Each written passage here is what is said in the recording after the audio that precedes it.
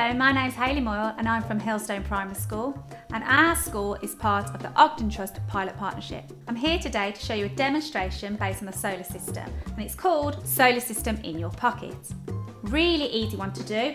All you'll need is 1 metre of till roll, some larger coloured circle stickers and some smaller coloured circular stickers, and then some printed labels of the planets. All the children can write the names of the planets onto their pocket solar system themselves.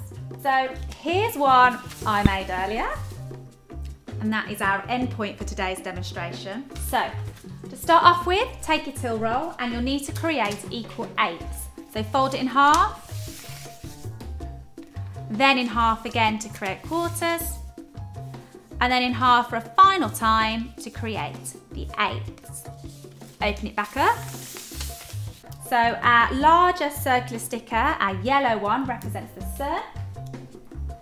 And I'm going to strip that and fold it so it comes halfway round. Now the farthest point of our solar system for today will be Pluto. So just draw a little black dot for Pluto. The next point to look at is we're going to have a think about Uranus.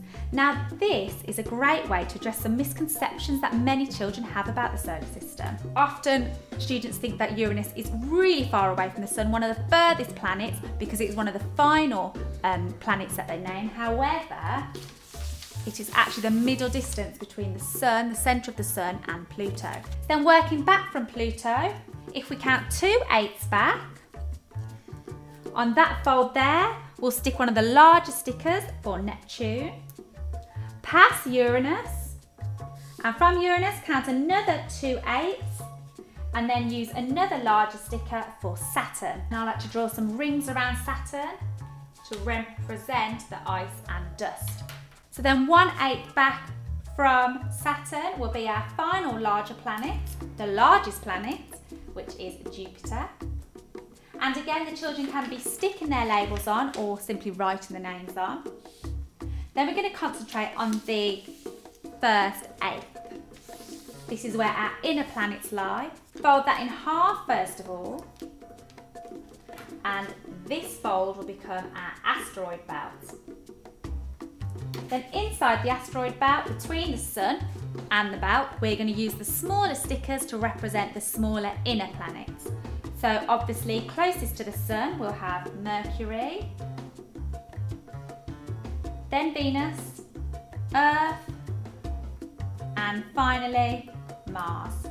So this is the end point of our demonstration, and you can see on the far side I've got the larger yellow sticker representing the sun, then the smaller stickers, Mercury, Venus, Earth and Mars, and the asteroid belt.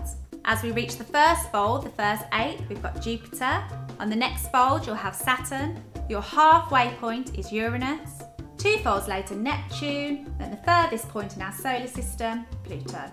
So on our end point here, we've actually had the children create some facts that they've added to the stickers representing the planets.